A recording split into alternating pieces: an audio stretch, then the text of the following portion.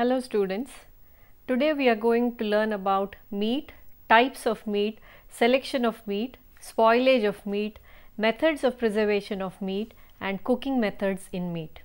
First of all, let us learn about meat consumption. Coming to the consumption of meat, meat consumption in developing countries has been continuously increasing from a modest average per capita consumption of 10 kgs in 1960s to 26 kgs in 2000, which will reach to 37 kgs by the year 2030 according to FAO projections. Quantitatively and quantitatively, meat and other animal foods are better sources of protein than the plant foods except for soya bean. In meat, the essential amino acids like the organic acids that are integral components of proteins cannot be synthesized in the humans and are made available in well balanced proportions and concentrations when we consume meat. Apart from that, plant foods have no vitamin B12 and therefore animal foods are indispensable for children to make sure that B12 is deposited in the human body. Animal food, in particular meat, is rich in iron, which is of utmost importance to prevent anemia, especially in children and pregnant women.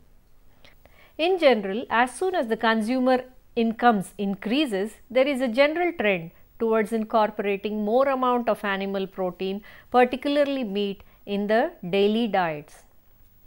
Coming to learning of what meat is. Meat is the common term which is used to describe the edible portion of animal tissues and any processed or manufactured products prepared from these tissues. Meat are often classified by the type of animal from which they are taken. Meat is the flesh and organ of animals and fowls. There are various legal definitions of meat in different countries designed to control the composition of products which are made with meat. The flesh of cattle, pigs and sheep is distinguished from that of poultry by the term red meat, while the flesh of poultry, that is the meat from chicken, turkey, duck, pigeons, guinea fowls, etc., is termed as white meat.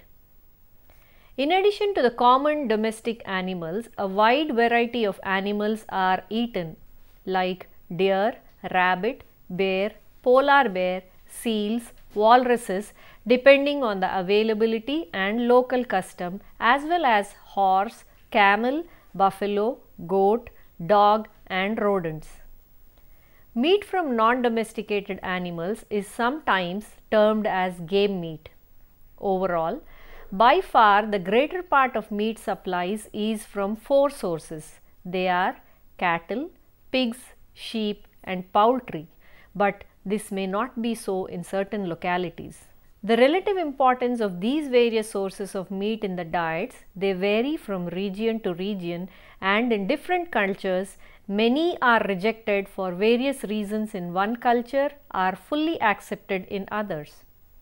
In the Indian subcontinent, beef is socially and economically perceived as being secondary compared to lamb, mutton and poultry, while the reverse is true in most of the industrial countries. Many Western people abhor the thought of eating dog or horse meat which is relished elsewhere. The relative demand for organ meats compared with muscle meat varies in different regions.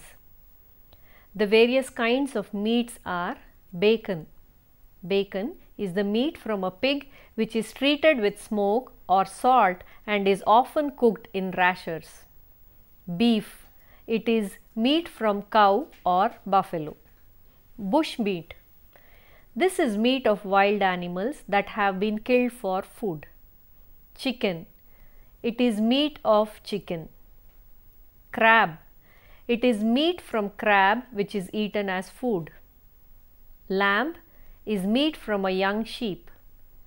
Lean meat, it is a meat which has got very little fat content.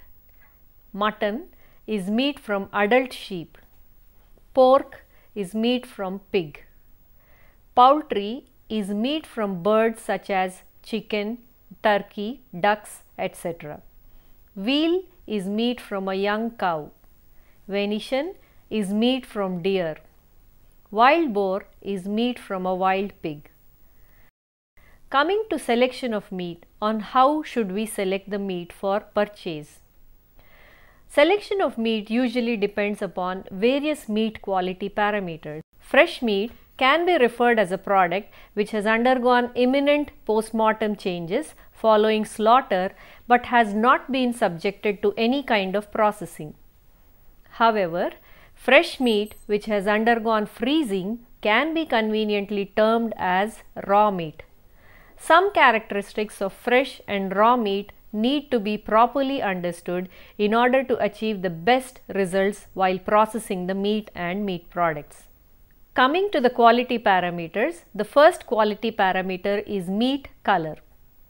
This is generally the total visual perception of meat. The hue, chroma and value of meat color are based on the quantity of principal muscle pigment called as myoglobin and its chemical state. Meat color generally varies with species, sex, age and even among different muscles of the same species. Myoglobin content of more active species and muscles is higher than the passive ones. Typical color of meat from various species is generally different with different animals. Usually, mutton and chevron are light to dark red in color. Pork is generally greyish pink in color. Poultry is grey-white to dull red in color. Buffalo meat and beef is cherry red in color.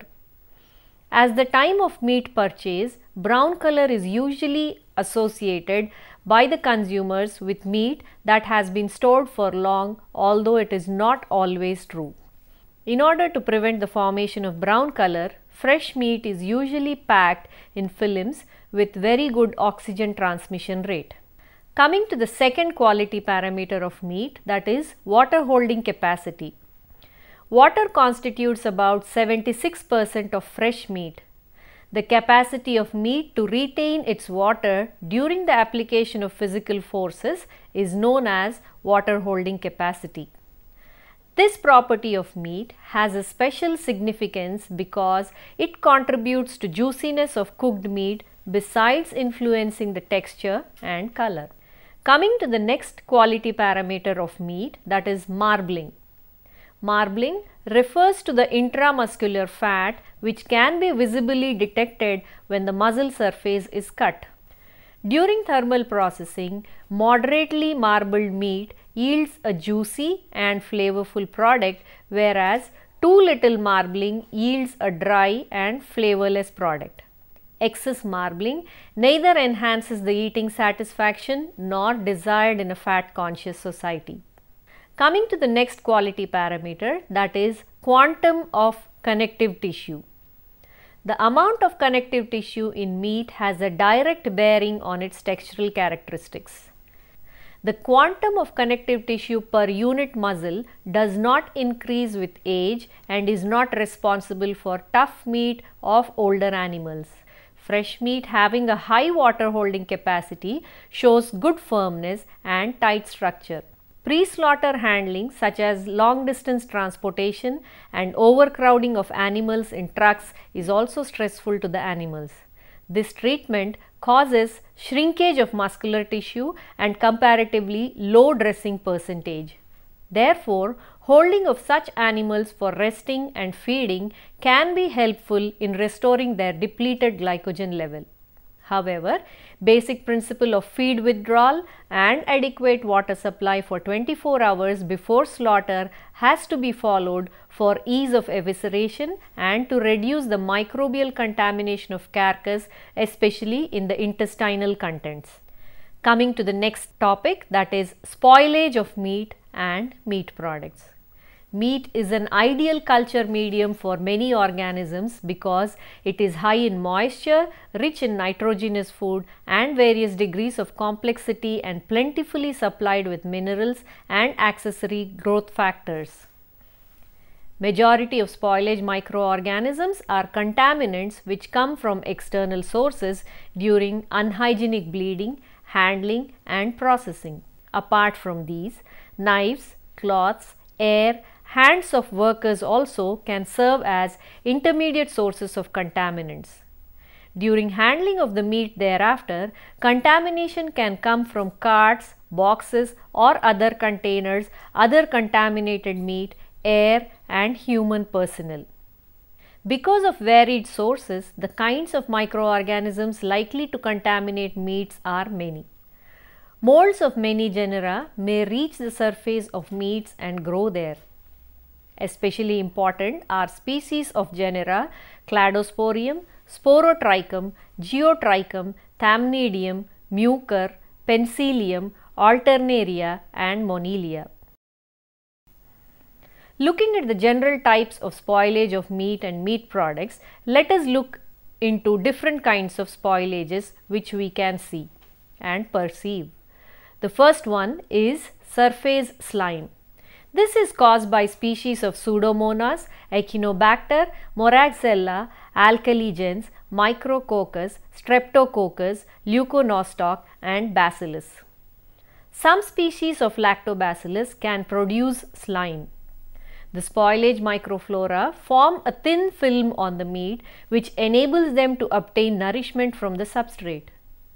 The temperature and availability of moisture influence the kind of microorganisms that cause surface slime. Coming to the next spoilage type is changes in color of meat pigments.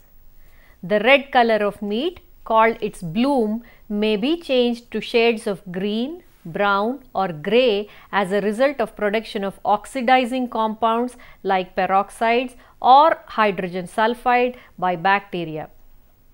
Species of Lactobacillus or Leuconostoc are reported to cause the greening of sausages. Coming to the next spoilage, it is the changes in the fats. The oxidation of unsaturated fats in meats take place chemically in air and may be catalyzed by light and copper. Lipolytic bacteria may cause some lipolysis and also may accelerate oxidation of fats. Rancidity of fats may be caused by lipolytic species of Pseudomonas and Achromobacter or by yeast. The next kind of spoilage is phosphorescence.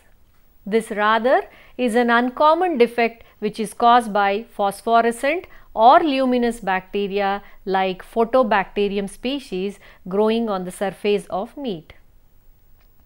The next spoilage is off odors and off taste.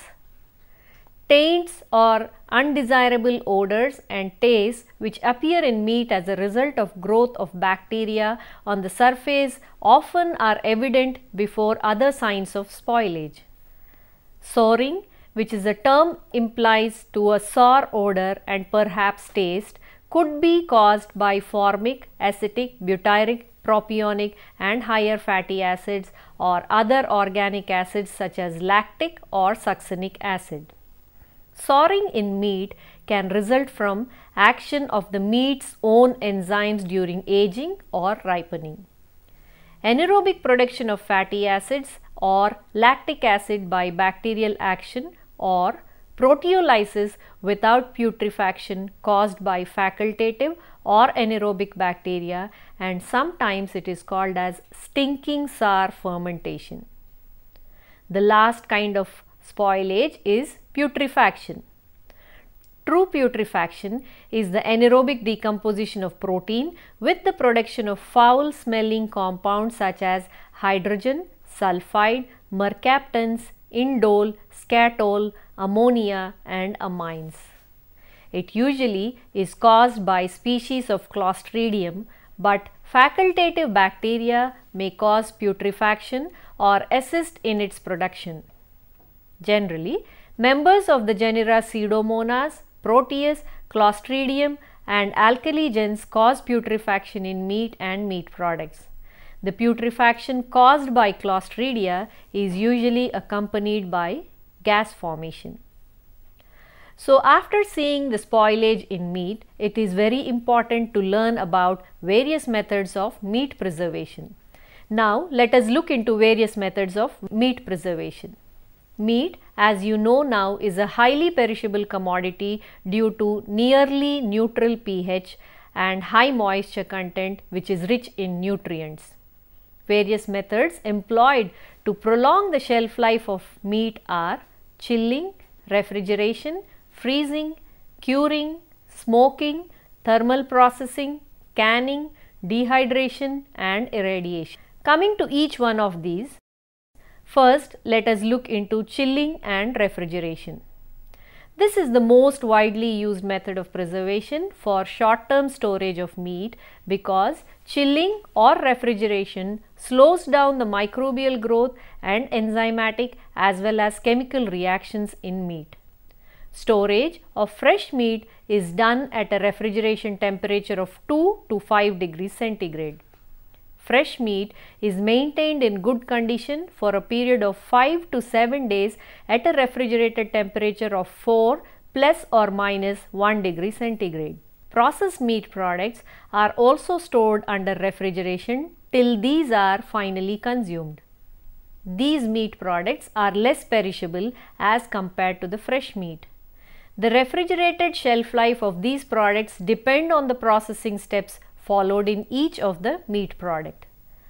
The second type of preservation of meat is freezing. Freezing is a method of choice for long-term preservation of meat. It stops the microbial growth and retards the action of enzymes. It has the advantage of retaining most of the nutritive value of meat during storage, although a very little loss of nutrients does occur in the drip during the thawing process. Since drip is not possible in cooked meat products, proper freezing conditions result in retention of most of the nutritional and sensory properties. It is utmost important to wrap fresh meat in suitable packaging film before freezing, otherwise meat undergoes freezer burn.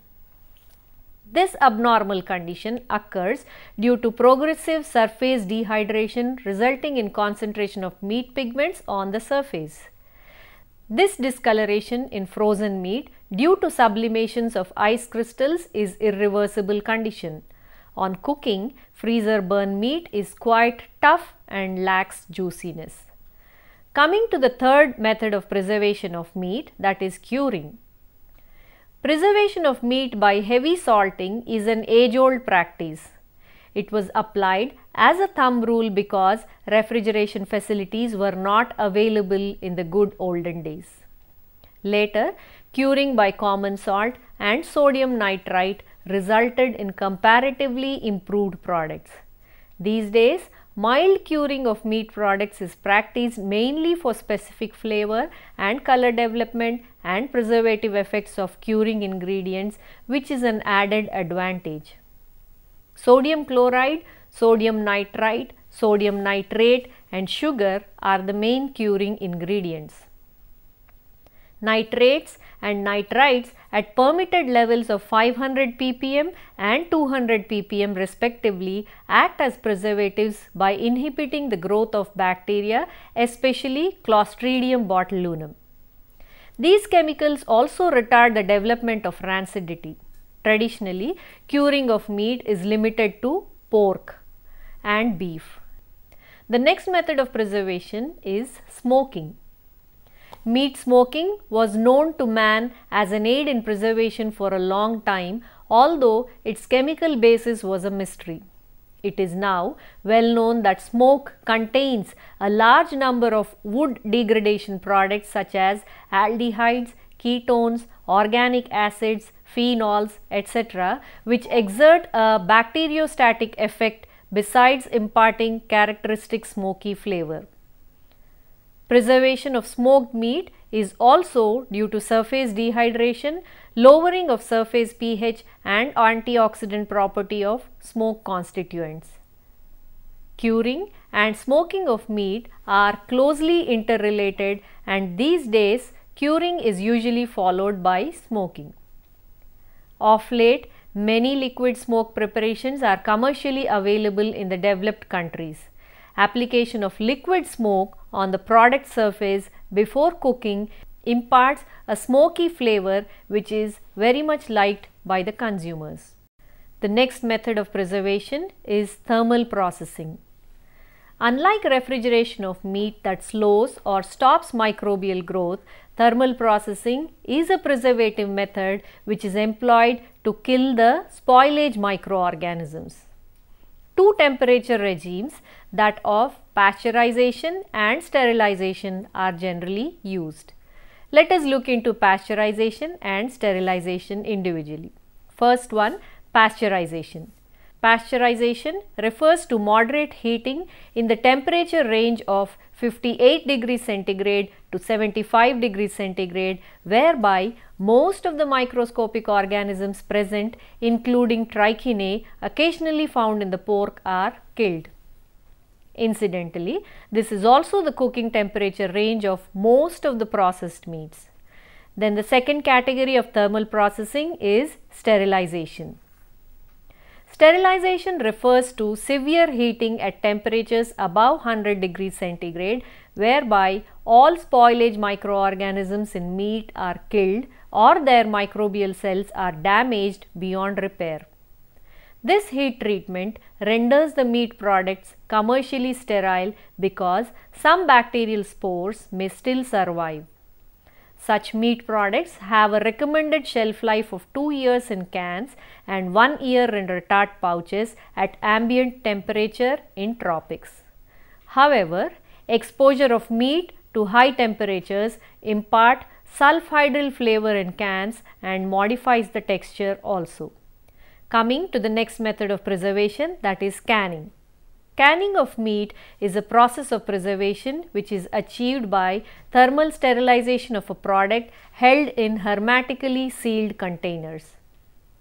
Canning preserves the sensory attributes such as appearance, flavor and texture of the meat products to a larger extent. Besides, canned meat products have a shelf life of at least 2 years at ambient temperatures. Conventional canning is done in the following steps. The first step is preparation of meat and gravy. Carcass is deboned and 4 cm meat chunks are prepared. Meat gravy is prepared using condiments, tomatoes, dry spices and salt, etc. The second step in canning is pre-cooking. Meat and gravy both are pre-cooked at 70 degrees centigrade for 15 minutes, and this step causes the inevitable shrinkage of meat chunks and reduces the initial microbial load. The third step in canning is filling. Filling in cans may be done manually or mechanically, leaving proper head space as per the BIS specifications levied by the Government of India. Half of the gravy is filled first, followed by meat chunks and finally the rest of gravy. Special care is taken to avoid trapping of air during this step. The next step in canning is exhausting. It refers to the removal of air from the container before it is closed and sealed. It is necessary to minimize the strain on the can seams due to expansion of air during heat processing. Mechanical exhausting usually may cause vacuum seal and the cans can be sealed. The last step is seaming. This is usually done by a double seamer machine. Then the next step is retorting or thermal processing. The product is subjected to high temperature under pressure for sufficient duration to achieve commercial sterility. After retorting, cooling is a very essential step. Retorting is always followed by very fast cooling up to 30 to 40 degrees centigrade to give a shock to the thermophilic bacteria. Finally, the cans should be stored in a cool, dry place, preferably at a temperature of about 20 degrees centigrade. The next method of preservation is dehydration. Removal of water from meat concentrates the water soluble nutrients, making them unavailable for microorganisms.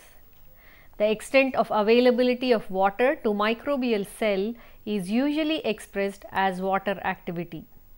Dehydration lowers the water activity considerably to prevent the growth of spoilage organisms. Sun drying of meat chunks as a means of preservation was practiced even in ancient days, but rehydration of such meat chunks used to be very limited. Mechanical drying process involves the passage of hot air with controlled humidity, but here also there is difficulty in rehydration.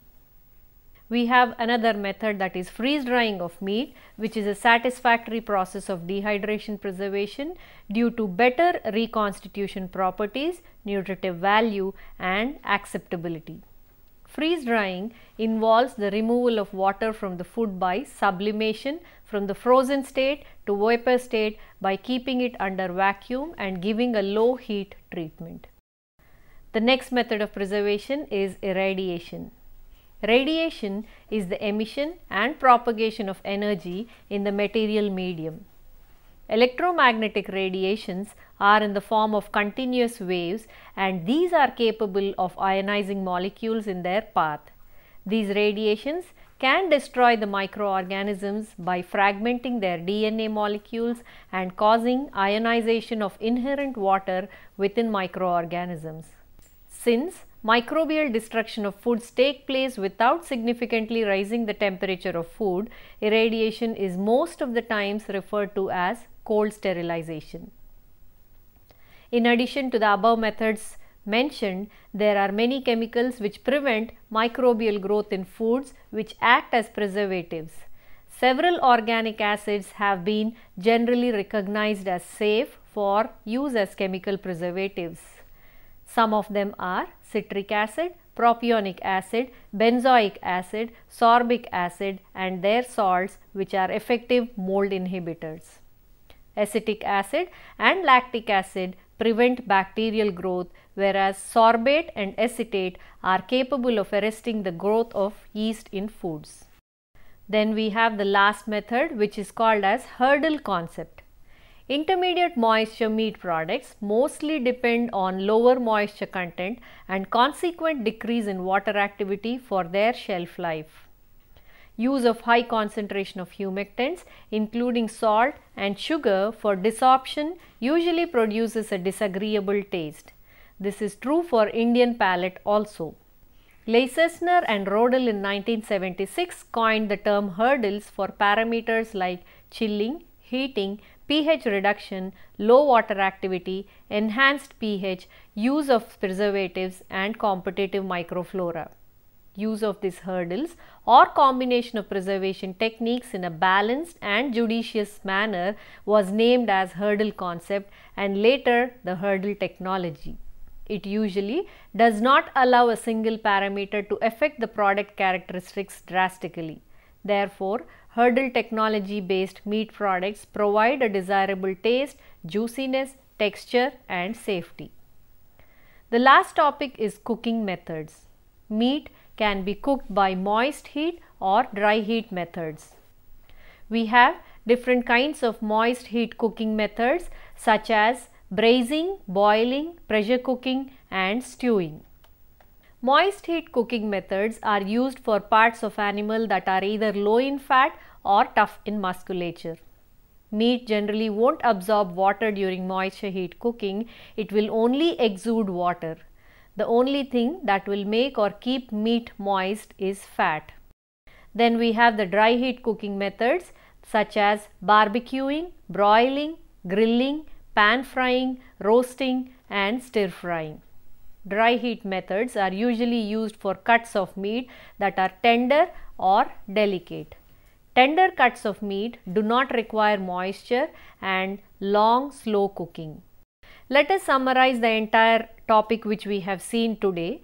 First, let us see meat, which is defined as flesh of animals which is used as food. In practice, this definition is restricted to a few dozen of the 3000 mammalian species, but is often widened to include as well as musculature, organs such as liver, kidney, brains and other edible tissues.